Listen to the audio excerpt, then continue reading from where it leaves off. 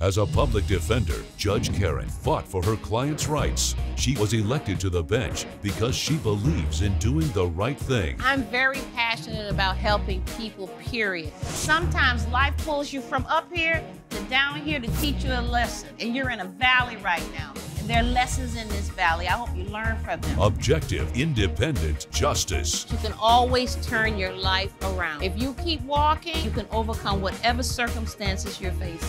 This is Supreme Justice with Judge Karen. Barbara Nielsen is suing chef Mark Stevenson in the amount of $600. Ms. Nielsen claims Mr. Stevenson was deceptive about the terms of his cooking classes and says he refused to refund her money once she discovered the truth. Ms. Nielsen, you're suing Mr. Stevenson for $600, and this represents money you paid for a cooking course, is that right? Yes, that's correct, Your Honor. And what do you do for a living, ma'am? I'm a home business owner. Okay, you work from home? Yes, Your Honor. Okay, and you are a chef?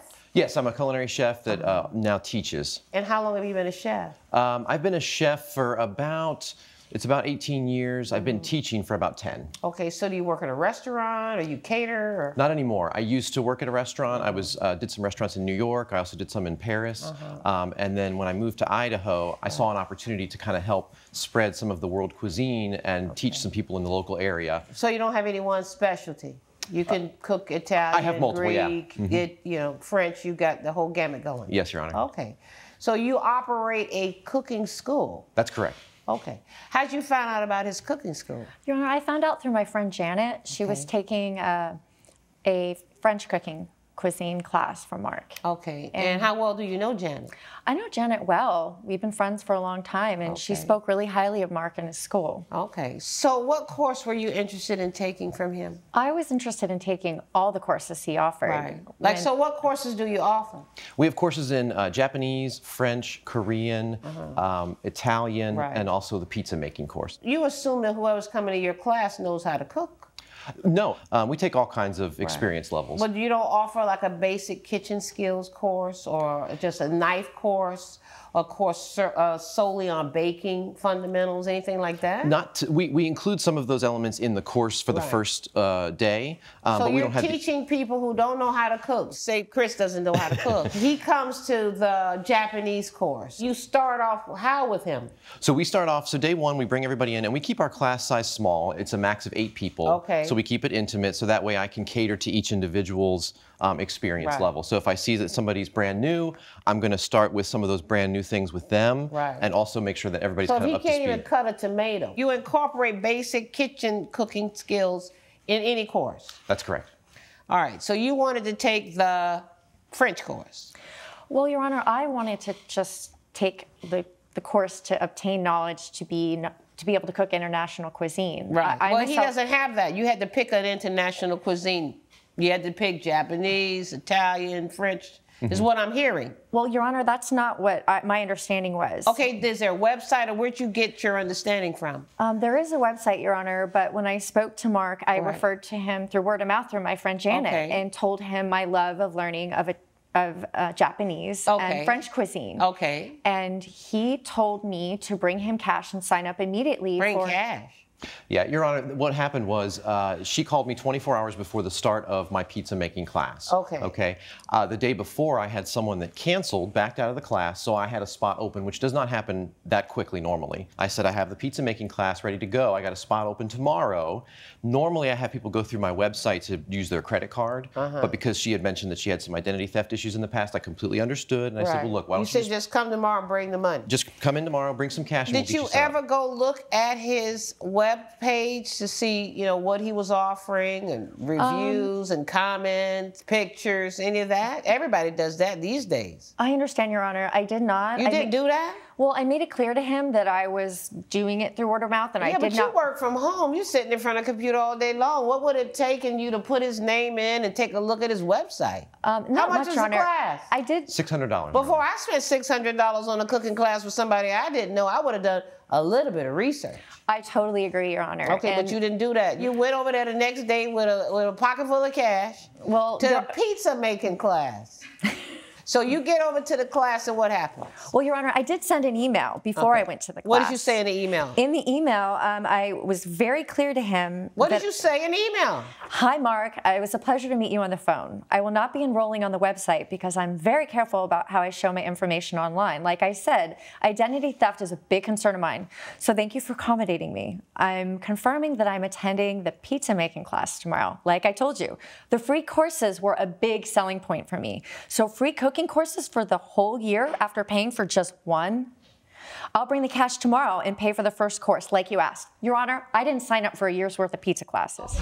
Coming up on Supreme Justice. I gave him the money 24 hours, and never during that time of giving him $600 cash did he say I was foregoing my opportunity to cancel the class. It was deceptive. You know how many pizzas you could have bought with that? Forget about trying to make one. And later. My ex-husband threw away some lip filler that I bought for my daughter. Some lip filler? She's 18 years old. It seems to me this should have been a conversation. Closed captioning provided by. If you'll be in the Los Angeles area and want to bring your case to court, call 1-888-552-6878. You're watching Supreme Justice with Judge Karen. Supreme Justice is back with the case of Barbara Nielsen, who is suing Mark Stevenson for fraud. I don't understand. What are the free classes? So the way that it works, Your Honor, is when somebody pays for their first course, right. They are then eligible to come back, because I have multiple courses throughout the year. So you could take the next course for free? Yeah, and it sticks with, so if you come in and take the pizza class. You take the pizza class I can take the Japanese class for free. It continues with the pizza making course for the rest of the year. So if you come in. So there's several parts to the pizza making. There's pizza making 101, pizza making 202, pizza making 303. You could take the rest of pizza for the year. For the whole year. How many parts are there of each course? So we have the multiple courses are actually, it's not necessarily like a step system. It's more of each course we take a different take on like the pizzas. So right. There's not just a normal kind of pizza. Right. There's you might want to have one with a cauliflower crust or something like that. Crust, okay, or, I get it. Vegetarian pizza. And exactly. we have different making options sauce, that we go through. making pizza sauce. Right, and so toppings class. That's it. But how many of those classes are there? Each year we do 2 to 3, depending on how the schedule works out. So it's only 2 or 3 classes. So if you buy, what you're saying is you told them you buy class 1, you could get to take the other 2 classes in that series for free. For free, that's correct. Okay, so in this case, she bought 1 pizza class, which was $600. You know how many pizzas you could have bought with that? Forget about trying to make one. She paid $600, and she was basically spending $200 per course, really. Those if she were classes. If she were to attend all 3 classes, it would be divided up that way. Right. And the reason why we charge for that amount is it's not only just the class, but there's also all the ingredients. I provide all the organic ingredients, all the tools, the utensils. The facility is beautiful. You don't get that everywhere, you know. And well, let me hear about this day at the pizza class. Tell me what happened. How many people were there? There were 8 people there, Your Honor. 8 people. So what did you learn that day? I learned how to put some yeast in the crust and make it rise. Right. Yeah, but that's a pretty big feat right there. It was. Try to make some bread rise. It's definitely an art, and we learned a lot, Your Honor. But $600 is not a drop in the pan, and I made it very clear to him that I wanted to learn international cuisine. Okay, but you took the pizza class, and then what happened? Well, at the end of the class... How long was it? 2 hours? It's about a 2-hour, yeah. Okay, at the end of the class... He handed a piece of paper, which I guess was the fine print. I had no idea that there was a fine print, and I gave him every opportunity to tell me. What was the fine print?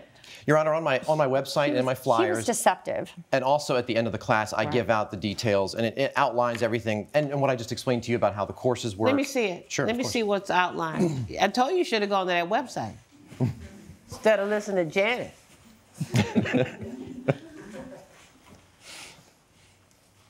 Offers 2 courses every month with 4 weekly classes a course. Once you pay for your first course, you can take the same course again for 1 year totally free.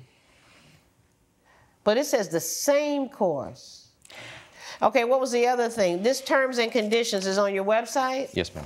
Your Honor, in the letter... Refunds are available up to 48 hours before the beginning of the class. After that, A 20% refund is available if you cancel before the first class.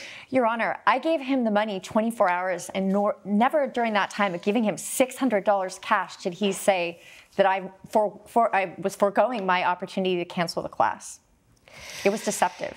So you're saying, I guess it's a full refund because it just says refunds are available up to 48 hours before the beginning of the class, 2 days before. I guess that's a full refund. It just says refunds. Correct. After that, a 20% refund is available if you cancel before the class. So you're saying you told him after the class, I'm not interested in doing this. Your Honor, I even tried to negotiate with him to have me swapped into a different class. Right. Of the misunderstanding, and he wasn't able to accommodate that either. Right. So did she tell you that she misunderstood this free class thing? Yeah, at the end of class. Look how long it took us to get an understanding about those classes. Sure. If she had gone to the website before and read the details, I assumed in my conversation with her, because we were rushed and trying to get her into the class, when she talked to Janet, she knew what other courses I offered. I assumed that she had read the details before she came in. You should have told her. You knew she wasn't coming through your website where maybe she would have read it and maybe not, but at least you got it up there. Now we're on the phone together. You're telling somebody, bring me cash, and you don't say to her that you understand that there's no refunds. You're outside of that refund time. You had an obligation to tell her that. Yeah, Your Honor, and you're right. I should have mentioned that. I think for me, it was more about I was trying last minute to get her into my class because she sounded like she really wanted to be in it. And I don't know what kind of person pays $600 to learn the same thing over and over again for a year. I could make a pizza without, you can go to YouTube and learn how to make a pizza. You should have told her that. You should have told her that, you know, you're going to lose your money. You didn't tell her, so I'm going to hold that against you. Judgment for the plaintiff. You got a free class because you got $600 coming back. All rise. Judge Karen has ruled in favor of the plaintiff. The defendant is ordered to pay $600. You had every opportunity to be specific with me, and you chose not to. All of the information is on my website. I can't be responsible for holding people's hands. Coming up. My ex-husband threw away some lip filler that I bought for my daughter. Some lip filler? I'm sorry. I've been dealing with how she feels about herself since she was little. Since Todd and I broke up 10 years ago, it's affected her. Closed captioning provided by. You're watching Supreme Justice with Judge Karen. Ashley Peterson is suing her ex-husband, Todd Murdoch, in the amount of $480. Ms. Peterson claims Mr. Murdoch threw out her daughter's expensive lip filler and says he needs to pay up. Mr. Murdoch is countersuing for $1,000. So, Ms. Peterson, you're suing your ex-husband and your father, is that right? That's correct, Your Honor. Okay, and this is your daughter? Yes, my beautiful baby girl. My ex-husband threw away some lip filler that I bought for my daughter. Some lip filler? Yes, lip filler. How old are you? I'm 18. So, tell me about this lip filler thing. So I got lip injections. Right. Why'd you do that at your age?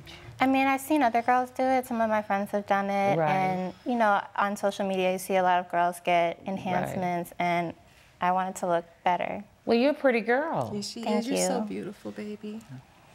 And you know what? You don't do stuff just because everybody else is doing it. I mean, I just wanted to feel better about how I look. Like, people put on makeup, people dye their hair. So I just wanted to try this. Was this the first time you had ever done anything like this? Any type of beauty enhancements? Yeah.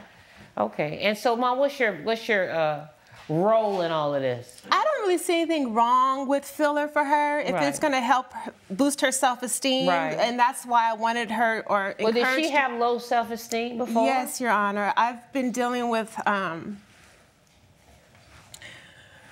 sorry. I've been dealing with how she feels about herself since she was little. Since Todd and I broke up 10 years ago, it's affected her. That probably is what the self-esteem issue is about. Is being a child of divorced parents, not about whether her lips are thick enough. Todd, did you notice that your daughter was having some self-esteem issues? When she was younger, we did notice some signs that there might be like some self-esteem issues. She would look in the mirror, come out a little, frazzled and crying. I'm like, baby, what's wrong? So you didn't know she was getting the fillers? No, I did not know. Coming up. She's 18 years old. It seems to me this should have been a conversation. But as a loving father, for me to see that, baby, you don't need that. Throw it away. Closed captioning provided by. You're watching Supreme Justice with Judge Karen. Supreme Justice is back with the case of Ashley Peterson, who is suing Todd Murdoch for property loss. You find out that she's getting fillers. Why are you suing him about it? He just threw them away once he found, it's not just the filler. She had the filler first, right? And after the filler, we went back to the doctor. He gave her an application, some type of balm to put on her lips. So that's what she had. He walked in the bathroom, saw her with that, and just threw it away. He didn't even talk to me about it. Okay, where was this? When you were staying at his house? Yes. Okay, who paid for it? My mom. So you paid for it? Yes, I did. So you decided to just throw him out? Right. Right. And you didn't notice that she had something done to her mouth? No, I did not. So I guess it's a very gradual type thing. Right. Yeah. And then I found out she's like injecting herself or doing something with this lip filler stuff. Right. And you know what I mean? I like freaked out and I threw the stuff in the trash. Like, baby, you don't need this. You just wait. You just grabbed the stuff and throw it in the garbage? Yeah, I threw it away. I mean, what kind of adult, non-adult move is that?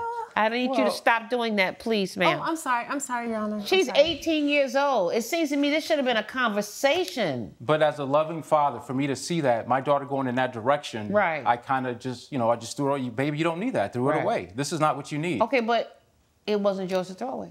Yeah, but my girl is using it. Right. Okay. So what has changed? Let's say she bought drugs. Am I not supposed to throw it away? What has changed in your dynamic with her since you threw her stuff away? I immediately got us in some counseling lessons. So y'all in therapy now? Yes. How many sessions have you been to? We go like once a week, so not that many. Okay, so how's that working out? At first, I thought it was a little bit weird, but I think it helps to talk about your feelings. I have a receipt here. Right. And I am, countersuing for these therapy sessions for half. You're suing your ex-wife for, why should she be responsible? Your daughter's grown. I feel that if she wants me to pay for this lip filler stuff that doesn't work, it's She doesn't want you to pay for it. She wants you to reimburse her because you threw it out. She wants to, yeah, exactly. She wants me to reimburse her. Okay, but she's a grown woman now. These are your responsibilities. Dad, I'm a man. I'm showing my daughter what a man is like, that a man handles things. I agree, but we're a family. We do stuff as a family. No, we used to be a family. No, we're still not really a family now. I mean, we still have a beautiful daughter that we're raising. Right, you do, but you're not a family. Aspect, we're still a family. But you're not, if you get married and have some children and she gets married, you're not a family. Judge Karen's verdict when Supreme Justice returns. Promotional consideration provided by. You're watching Supreme Justice with Judge Karen. I hope you stick with the therapy. You can't find happiness outside yourself like that. You see people, they lose a lot of weight, they get the implants, they get the Botox and all that, and they're still unhappy. Because those things don't make you happy, because those things just change the outside. And so now, Daddy has done a good thing by putting you in therapy so you can work at what's really missing on the inside, because that's really what this is about. You have to show me the proof of the $480. Let me see your receipt. Yes, Your Honor. Could you please get that to me? Thank you. All right, so it's $480. I'm ready to rule judgment for the plaintiff in the amount of $480, and your case is dismissed, sir. Judge Karen has ruled in favor of the plaintiff. The defendant is ordered to pay $480. I'm glad the judge saw that you were at fault for throwing away my product. I'll pay you for the product, but I'm just glad that we're able to do what's best for our daughter.